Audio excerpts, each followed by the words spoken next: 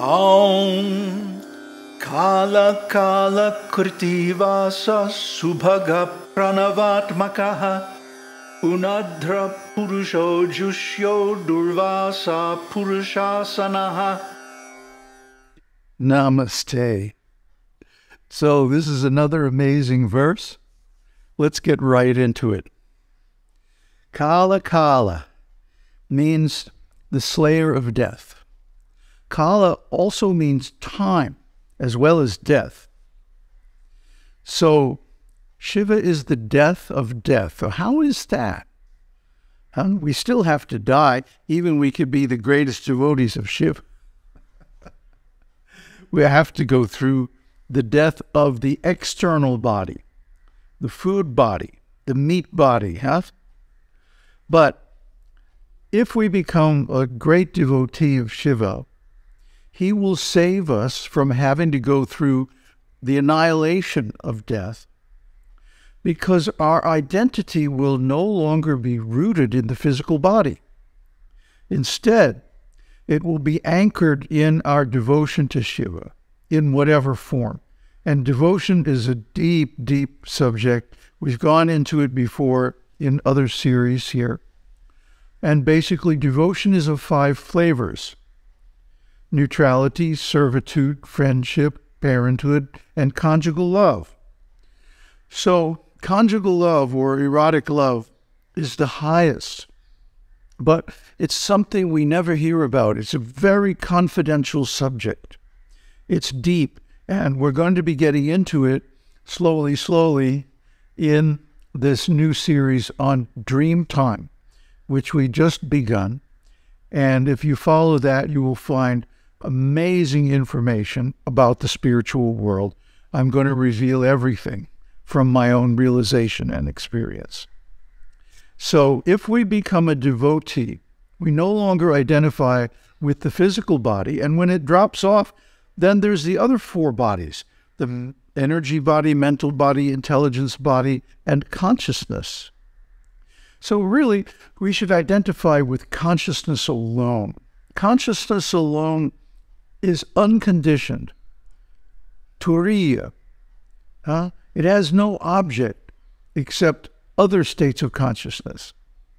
And that's where we want to be situated. That's what we want to think of as I, myself, my being. Everything else is extra. It comes and goes.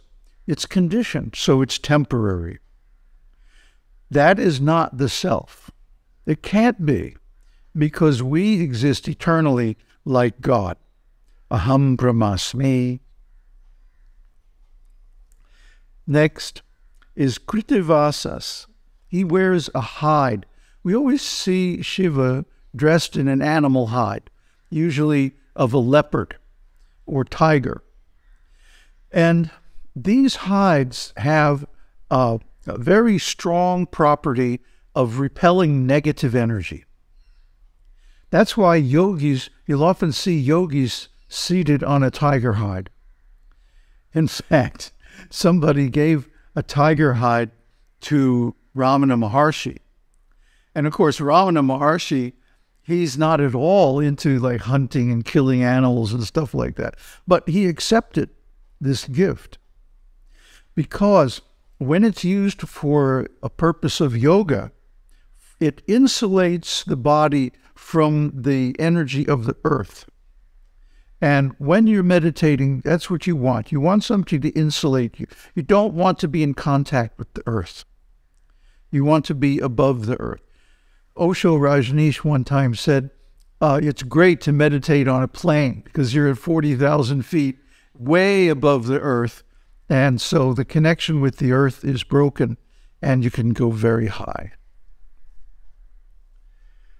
Subhaga, comely, handsome, very pleasant and easy on the eyes. And not just bhaga, not just nice or auspicious, but subhaga, the most auspicious. God is the most everything. And even if we have an idea of some other form of God like Vishnu, these same names apply to him as well, or to her as the goddess.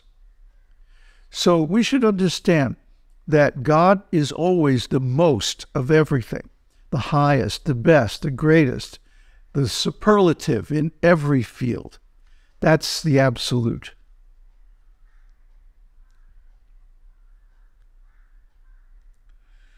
Pranava Atmaka. Pranava means Om. Prana. Prana means life. And pranava means that word or that expression, which is life, and that's Om. Pranava, and Atmaka means soul.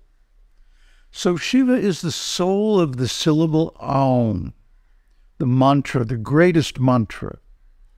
He is the deep meaning of that mantra. And in fact, we went over in the Mandukya Upanishad series how Om expands into Namah Shivaya, 5 parts. So this is the mantra. And now we're talking about his name. So his 1,000 names are further expansions of the same principle, because he is the soul of Om. Unadra.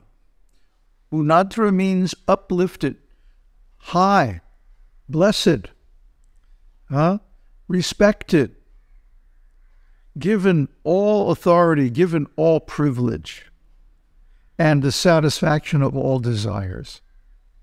Simply to see him, simply to worship him, like I worshipped my Shiva Linga this morning with flowers and tulsi leaves. And so this is the most satisfying thing in life. We should do it. We should make room for it. We should give up whatever we have to make time and space for this worship of Shiva, because this is the best thing.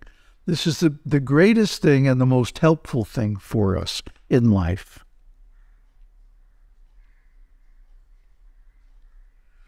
Purusha. Purusha really means person, the man. He is the original person. He is the person on whom all other persons are patterned and from whom all other persons are descended. So he is the original Adi Purusha, the first and the greatest of all persons. Jushya. Jushya means worthy to be served. You know, we often find ourselves in a situation, like in a job or something like that, having to serve a boss or a corporation or a business or something that's really not worthy, you know? Like working at fast food restaurants or something like this, where they're serving up just nasty animal-based food and stuff like this. But these are not worthy to be served. But Shiva is worthy to be served because his service in itself is elevating, purifying, and brings us the greatest benefits. So certainly he is worthy of being served. Durvasas. He appears or expands as the sage Durvasa Muni. And oh my God, there are so many stories about Durvasa Muni. He's more in the mood of Rudra. He's very easily angered.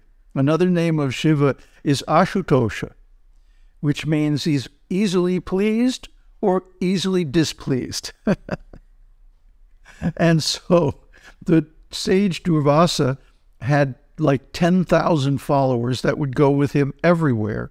And then he would just like drop in, you know, with his following. And you had to feed them. You had to please them. You had to serve them nicely. Or if not, he would curse you. And there's so many stories, especially in Mahabharata. You should read it. It's very interesting. Finally, Purashasana. This refers back to a story in the Puranas in Shiva Purana, but we haven't got to it yet in the series, but we will. The demons had 3 cities, one in the lower planets, one on Earth, and one in the heavenly planets. Or some versions of the story, they had one city in the sea, one on land, and one in space. But anyway, there were these 3 cities of the demons, and of course, they didn't pay any attention to the demigods. So the demigods didn't like this at all. They went to Shiva and said, please destroy these demons. But Shiva replied, but they're following all the Vedic principles. They're worshiping the Shiva lingam. They're doing everything right. How can I destroy them? They're my devotees. So the demigods went away disappointed. But then they had a conference with Lord Vishnu. And they said, Vishnu, please expand your Maya so that these demons make some kind of error and displease Shiva so they'll be destroyed. So he manifested a form, an incarnation of Vishnu. And this incarnation began to teach a false philosophy that basically there really is no God. You know, you don't see God walking down the street. Where is God anyway?